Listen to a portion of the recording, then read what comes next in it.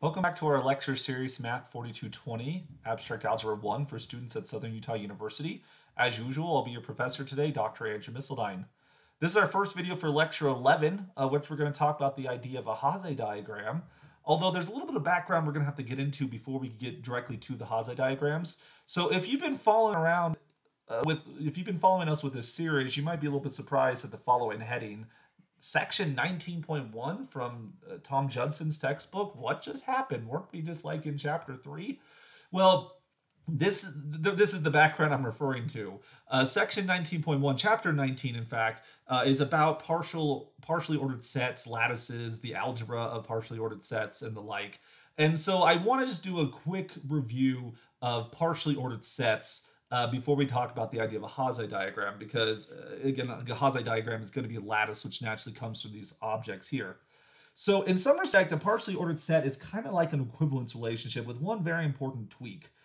So first of all, a partial order is a relation on the set X. So we say that a partial order, say less than or equal to here, is a relationship on the set X itself. So what that means is, this is kind of funny looking here, but the partial order, the relation less than or equal to, is a subset of the set X cross X right here. Now, if you're curious, this isn't a proper less than. This is actually the symbol backslash PREQ, ECEQ right here. And the idea is the PREC is short for predecessor. If you drop off the equals there, you'll just get the predecessor without the line under it. But I always put the equal here. So you have predecessor. If you want to go the other way around, you get kind of like this curly thing. It's hard to write with my pen here. If you want to go the other way around, this would be backslash SUCCEC, so successor, predecessor versus successors there. So a partial order is a relationship on a set X that satisfies three conditions, and these conditions will look very, very similar. So the first one is the reflexive property. Okay, I see that. So that says that X will be related to X for every element inside the set. The third condition, what happened number 2? We'll come back to that one. The third condition is the transitivity property, right? So if X is related to Y and Y is related to Z, then X is related to Z. And partial orders here are trying to capture the idea of a symbol like less than or equal to. That's why we're picking something that kind of looks like less than or equal to, but isn't exactly, so that we feel like it could be different, but they're very similar, right? The fact that it's less than or equal to means it should be reflexive. When it comes to partial orders, they should be transitive, right? If X is less than Y and Y is less than Z, then X should be less than Z, right? If it just keeps on getting bigger, that should be retained, right? So I skipped the second one. So let's come to this one. Because if you look at just the first one and the second one, this is exactly what we expect for an equivalence relationship.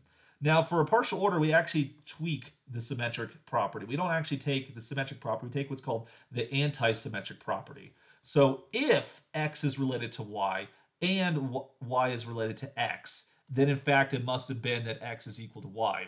So remember the symmetric property for equivalence relationships. This would say something like, if X was related to Y, then Y is related to X, right? So the symmetric property says that whenever a relationship holds, the symmetric relationship holds automatically. We're not saying that. What we're saying is, if the symmetric relationship holds, it actually must have been the case that the two things were equal. The only way you can reverse the direction is if with equality. And if you think of the usual less than or equal to symbol, if X is less than or equal to Y and Y is less than or equal to X, which is basically saying that X is less than or equal to Y and Y is less than or equal to X, right? The only way that could happen is this would force equality, right? X equals Y. That's the anti-symmetric property.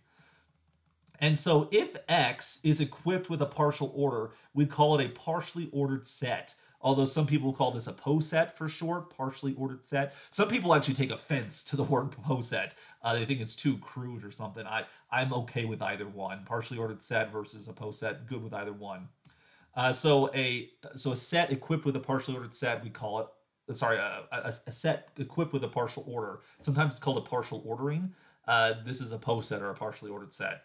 So if two elements belong to the set X and there's a relationship between them, x is less than or equal to y. And that's usually how you read it. X is less than or equal to y, or y is less than or equal to x. One of those things happens. Then we say that the elements are comparable. And if no such relationship exists between x or y, there's no relationship between x and y in either direction, then we would say that the two elements are incomparable or incomparable, however you want to pronounce that word. And so the archetype of what a partial order is in fact the partial order that exists on the real numbers. We say that two real numbers, a and b, satisfy this relationship. We say that a is less than or equal to b whenever the difference a minus b is non-negative. So if the bigger number is subtracted by the smaller number, that actually will give you something positive. Of course, if they're equal, that give you 0. So we say that b is bigger than a or equal to when their difference is non-negative. 0 is a possibility. Now, you can restrict partial orders from one set to a smaller set. And this works out pretty easily.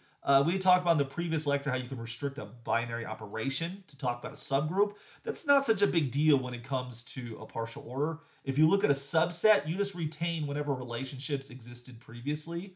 And so we can make the rational numbers into a partial ordered set, the integers, the natural numbers, using the same partial order that existed on the real numbers. Now, I should caution you that this partial order does not extend to the complex numbers. We don't have a well-defined notion of when a complex number is less than or equal to another one, at least not by extending this partial order right here. So the real numbers is an example of a poset. Another archetype of what a poset is all about is the power set. So given a set X, its power set, which is commonly referred to as P of X, but honestly in the literature, it's probably going to be more mentioned as 2 to the X, at least in combinatorics and set theory. That's how we like to look at it, 2 to the X here. And this is the reason I say this is from combinatorics is because the power set, if X has a cardinality of n, the power set is going to have a cardinality of 2 to the n. And so we oftentimes use 2 to the x in that situation to denote the power set. It's also borrowing from the notation that if you have the set y to the x, this is the set of functions from x to y, like so. And so this 2 to the x is thinking that a subset can be identified with a function from 2 to x, where by 2 here I mean you have the options of 0 and 1. These binary sequences there. So we don't need to go into the combinatorics too much, but you'll often see 2 to the x used to describe the power set of some set x. I do believe in Judson's textbook he uses P of x, so we'll probably just stick with that one. It is commonly used. The power set can be made into a partially ordered set, where the partial order is going to be the set containment symbol.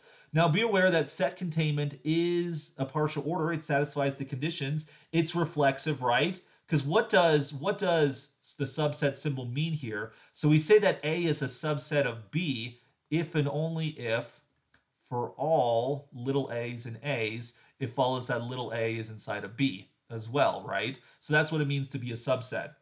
So if you take an element of x, you take an element x inside of A, it's an A. Therefore, since x was chosen arbitrarily, A is a subset of A. The reflexive property holds.